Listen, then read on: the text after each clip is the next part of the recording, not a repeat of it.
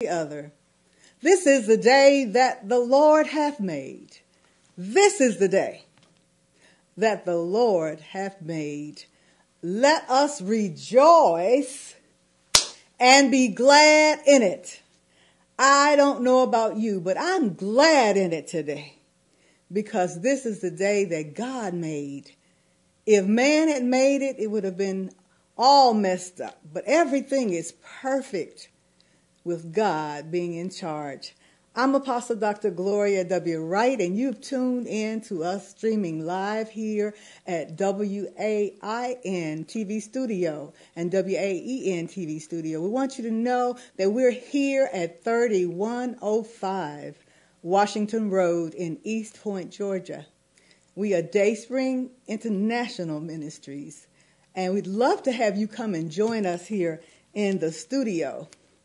For truly, it's a good thing. We have good times here every Sunday. So we would love for you to come and be with us here in the studio any Sunday morning. Hallelujah. Want to, first of all, before we really begin, like to pray, as we often do, for the nation. Pray for families. Pray for marriages. Pray for prisoners of war, prisoners who have committed crimes. Pray for babies and children who are out of school right now, that they will be safe. Pray that there will be no terrorism in any country. And we know that it continues, but there's nothing wrong with praying against it. We pray against all that which is evil. So we thank you for tuning in. We're here again, as I said, at 3105 Washington Road, and we are DaySpring International Ministries. You can reach us at 10705, Post Office Box 10705, Atlanta, Georgia, if you'd like to send a prayer request or if you'd like to send a donation. We thank you for tuning in. May God bless you and yours richly. Let us pray. Let us go to God in prayer. Father God, in the name of Jesus, thank you for this beautiful day you granted us. We know when we got up today, the sun wasn't shining, but we know that the sun really is shining if you spell it S-O-N, because the sun shines at all times. Thank you even for the rain, because some people really need rain for their gardens, for their crops. And, oh, God, let us stop complaining about the rain and about this, that, and the other. For God is in charge, and God is good.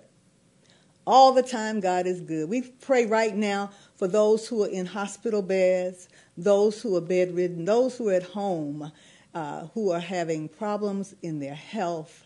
And we pray right now for Minister Alonzo and his mother out in Portland, Oregon, Sister Geraldine. We ask that you continue to strengthen her day by day, that she will get back to her old self again. Oh, God, we just depend on you for miracles. We thank you for all the members who have been through here at DaySpring International Ministries, and some have gone out and started their own ministries, but we ask that you bless them wherever they may be. Bless us, God, for we don't know where you will take us, but we follow you. Thank you, God, for all that you've done, and I ask that you will bless again those who are sick, those who are bereaved, those who are in the hospital beds, those who are in the military. Bless us all, for we stand in need of your prayers being answered, oh God. We thank you, Father, for all that you've done and all that you continue to do. This we ask in the precious name of Jesus. And all of us said together, amen, amen, and amen. Hallelujah. You know, today, God has given me a special message for you. And it's not that I thought of it, because I was trying to preach about something else. But you know something? If you will obey God, you can't go wrong. God has given me the scripture in Proverbs. I'd like for you to turn with me to our scripture lesson, which can be found in Proverbs, the 12th chapter. Proverbs, the 12th chapter. Proverbs, the 12th chapter. Amen. We'd like to read verses 17 through 22. And again, I'd say 17 through 22 of Proverbs 12. Now, today I will be reading in the Good News Bible because I want this Good News translation to reach those who are not really Bible scholars but who really need help in understanding the scriptures. So I pray you have it now, Proverbs 12, 17 through 22. And it reads on this wise. When you tell the truth, justice is done, but lies lead to injustice. Thoughtless words can wound as deeply as any sword, but wisely spoken words can heal. A lie has a short life, but truth lives on forever. Those who plan evil are in for a rude surprise, but those who work for good will find happiness. Hello, somebody. Nothing bad happens to righteous people, but the wicked have nothing but trouble. And verse 22, the Lord hates liars, but is pleased with those who keep their word. I better repeat that one. The Lord hates liars, but is pleased with those who keep their word. Father God, I ask that you will right now bless these lips of clay.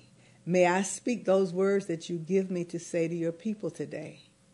And I pray that lives will be transformed.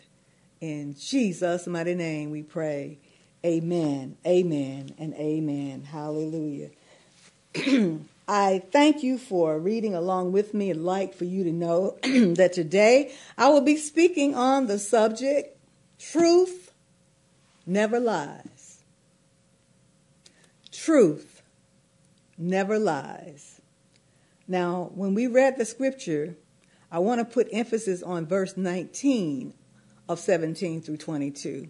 And that is, a lie has a short life, but truth lives on forever. And the reason it lives on forever, truth never lies. Truth is that which frees us. Hallelujah. I want to just say today that we're in an age now where everyone finds themselves looking at television, reading the newspaper, or reading online what is being said. And it's really difficult to decide what is truth and what is a lie. Because a truth can never die and it lives on and on.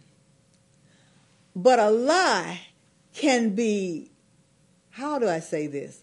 A lie can be made to sound like the truth. Did you hear what I said? There are some people who are good at lying.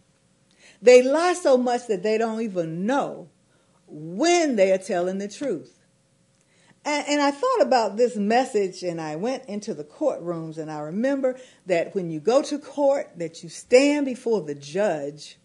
They ask you to raise your right hand and put your other hand on the Bible, and that you would declare or swear to tell the truth, the whole truth, and nothing but the truth. How many know that sometimes when they don't tell the truth will trip them up? Because truth never lies. You see, what we have to remember is we are supposed to be children of God. We're supposed to follow his son, Jesus Christ. So really and truly, people who have been born again, people who have surrendered their lives to Jesus Christ, are not supposed to be lying, especially when they know they're lying. Oh, maybe I'm talking to you. I'm sorry if it hurts your feeling. But we are supposed to be truth bearers.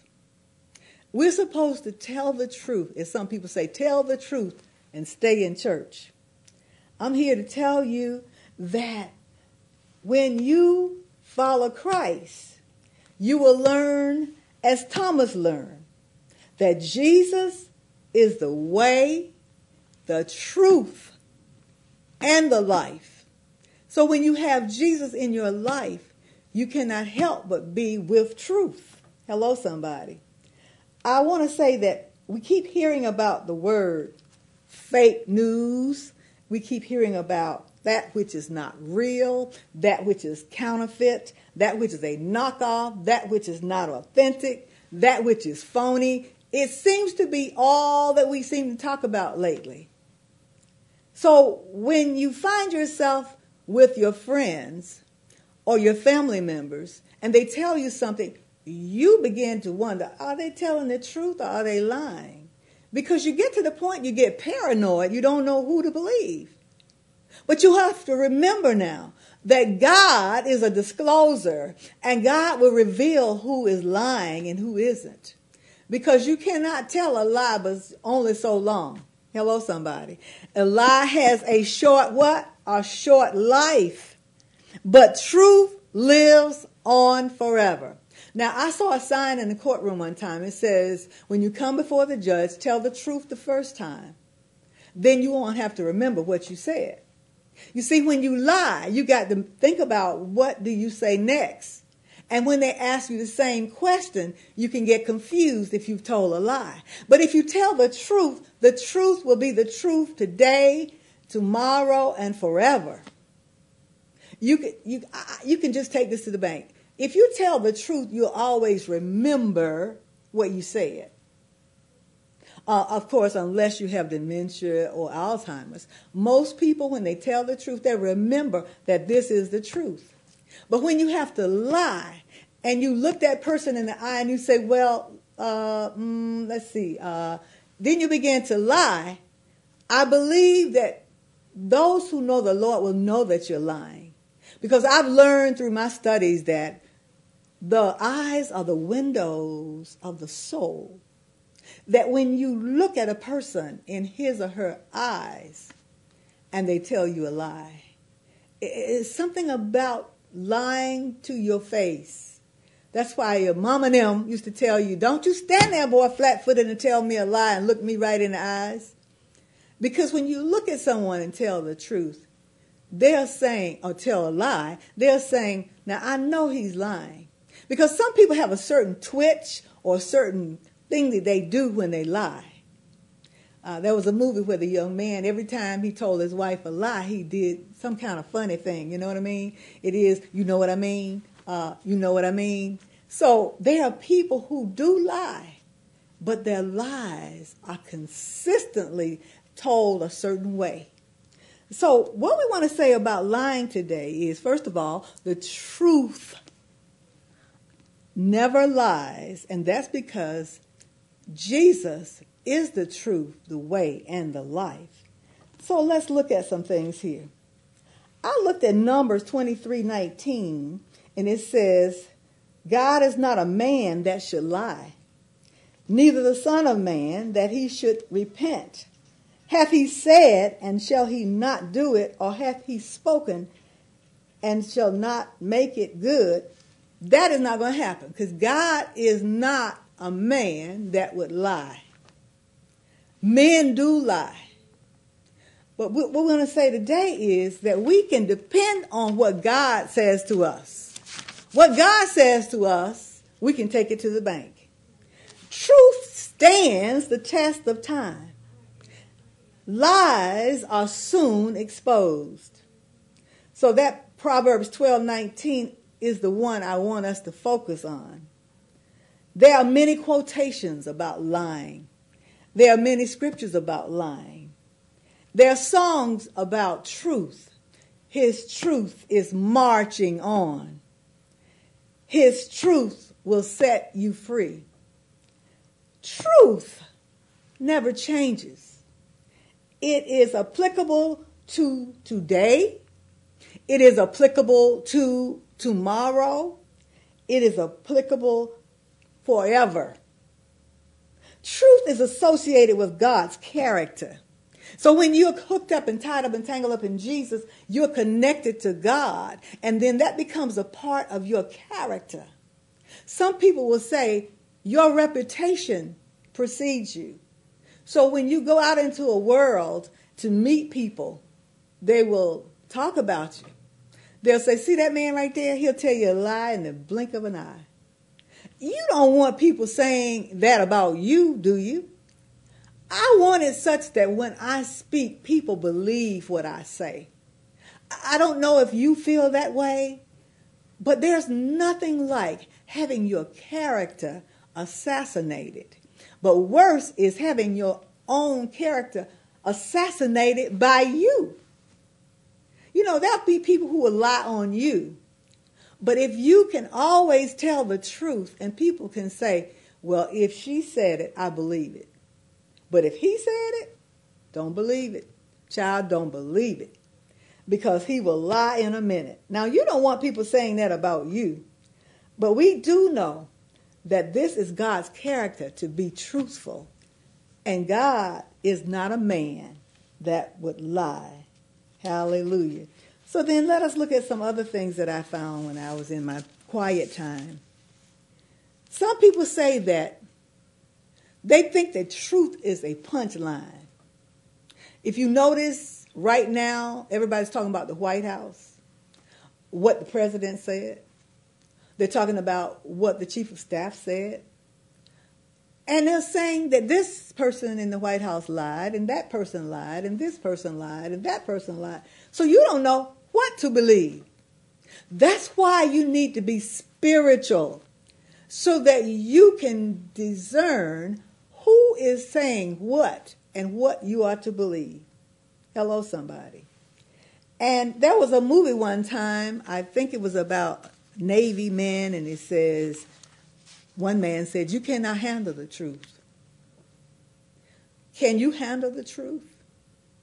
And that takes me to another point. I'm writing a book, and it's entitled 100 plus things you should know before you marry. The worst thing to have in your marriage is to start out with lies. Did you hear what I said? Lies will kill your relationship. Because in marriage, you need trust. It's a trust factor that you need in marriage to make it work.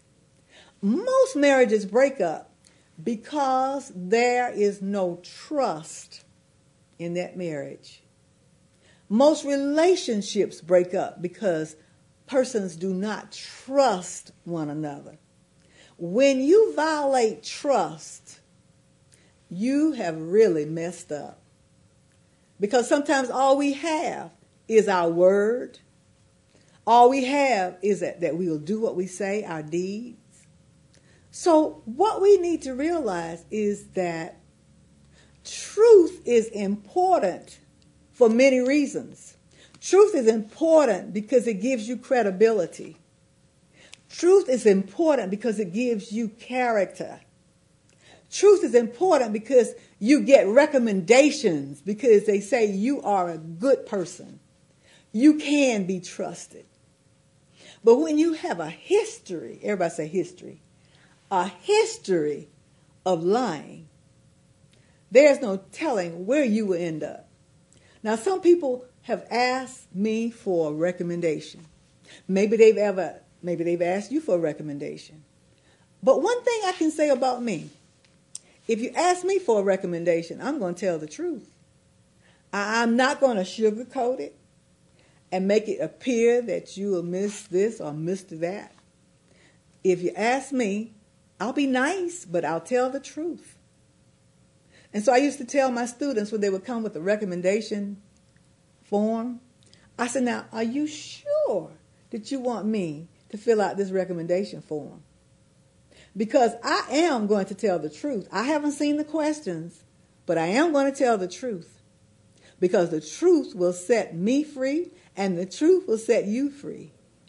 And see, when you lie on an application, or you lie in a marriage, or you lie in a relationship, it will soon catch up with you.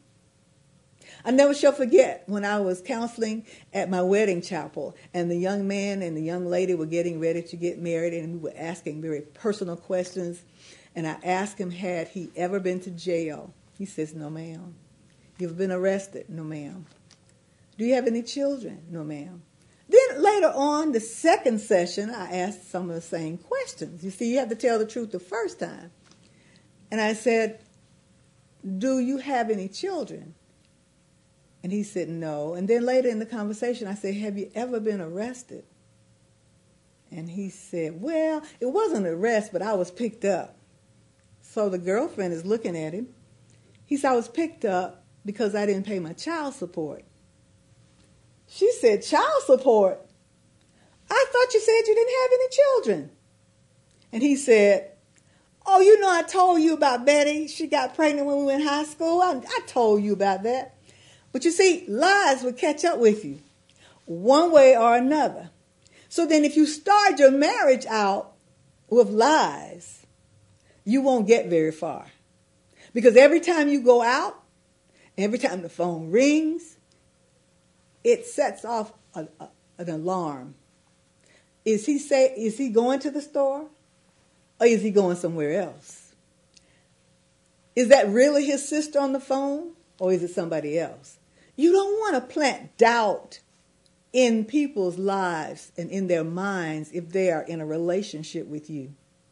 So this is why I guess the Lord gave me this idea of talking about truth, because truth has a lot to do with where you go in life and how far you get in life. Have you ever had to tell a white lie? Some people say, well, I just told a white lie. Now, what's a white lie? They say a white lie is a little lie. Well, I won't be able to tell you what a black lie is, but anyway. But as you read the Holy Scriptures, Jesus himself told Apostle Paul that I am the way, I am the truth, I am the life.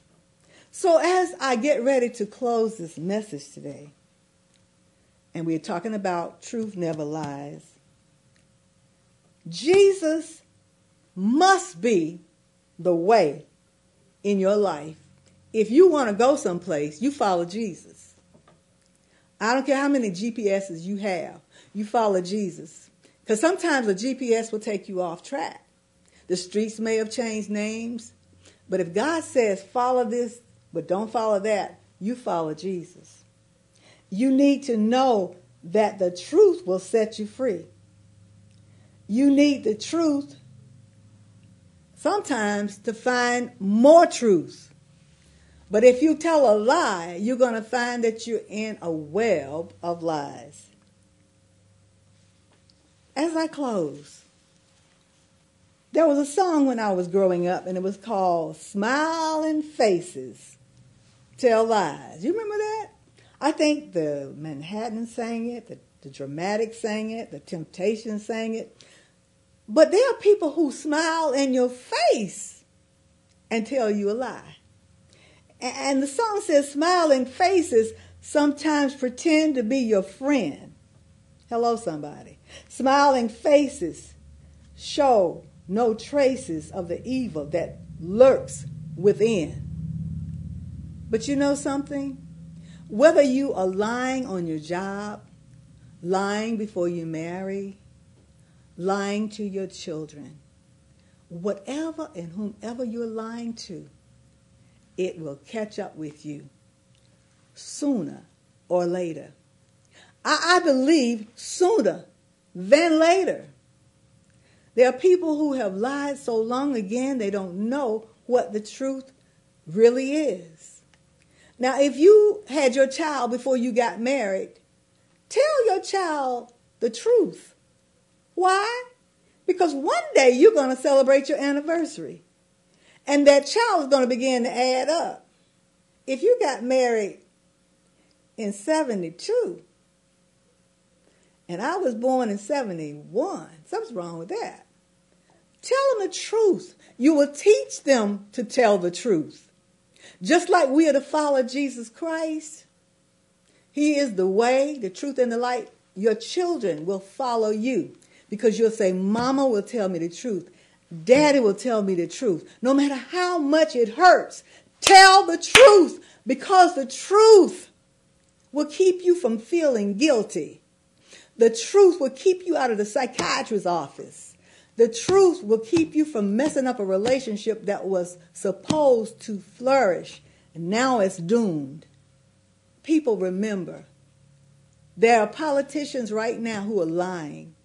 But I'm here to tell you that when you get before a commission, or get before a Congress, or get before a Senate, you have to tell the truth. As the people say, tell the truth and stay in church. I'm here to tell you, if you tell the truth, the next person who comes up will confirm that you told the truth. But if you lie, the next person will come up and confirm that you are a liar. And once you're branded a liar, they say there's no truth in you. I want you to be more Christ-like. And the only way for good things to come out of you or come out of me is that we have to be connected to Jesus Christ. We have to surrender our lives to Jesus. Jesus is our role model. We are supposed to tell the truth even when it hurts, because eventually it will come out anyway. So I say to you today, read the Word of God. Find out what God is saying to you when it comes to truth. If you lie on an application, you may one day find that after you've gotten all of these raises and all of these promotions, and then it will come out 5 years later that you lied on your application. There goes your job. If you lie before you get married, you say that there's no mental illness in your family, and everybody knows that your Uncle Jojo is in a mental institution, tell that lady who's going to marry you that your Uncle Jojo has a problem. He has a mental problem. Tell it in the beginning. Tell it before somebody else tells it. And then when you begin to tell the truth, you won't have to try to cover up every day.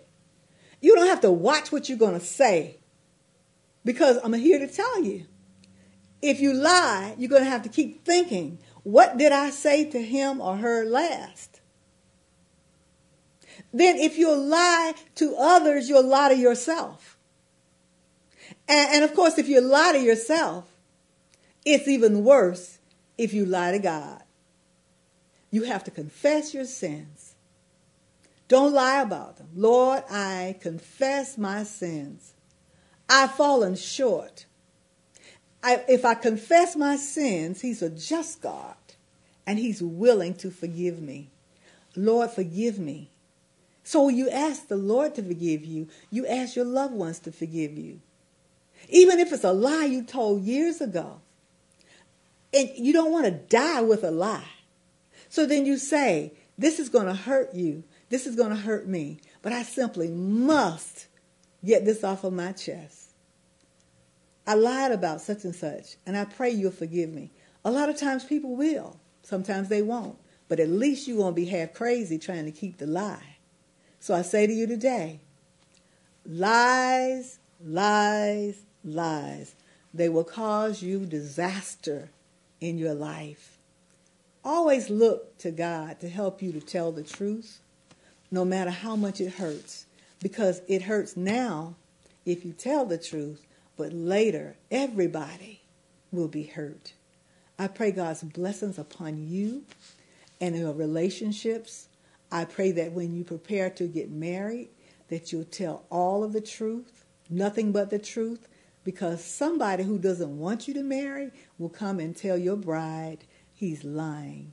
Or somebody will tell your groom, lies, lies, lies. Somebody will say to you, you don't know the Lord because you keep saying you do, but your fruit says otherwise. You say you don't use profanity, but your mouth tells us otherwise. I say, tell the truth the first time, then you won't have to remember what you said. May God bless you richly. Keep away from from the lies, because the truth never lies. Amen, amen, and amen.